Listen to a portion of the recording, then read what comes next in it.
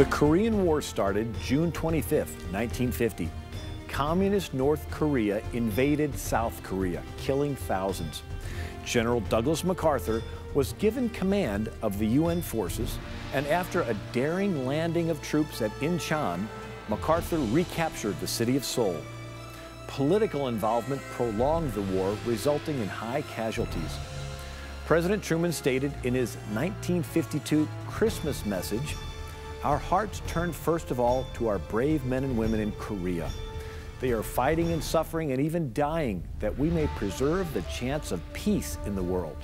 Truman continued, "Let us remember always to try to act in the spirit of the Prince of Peace.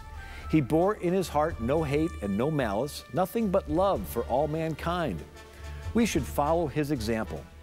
As we pray for our men and women in Korea, let us also pray for our enemies. Through Jesus Christ, the world will yet be a better and fairer place." To the Salvation Army, December 12, 1951, General Douglas MacArthur said, "History fails to record a single precedent in which nations subject to moral decay have not passed into political and economic decline.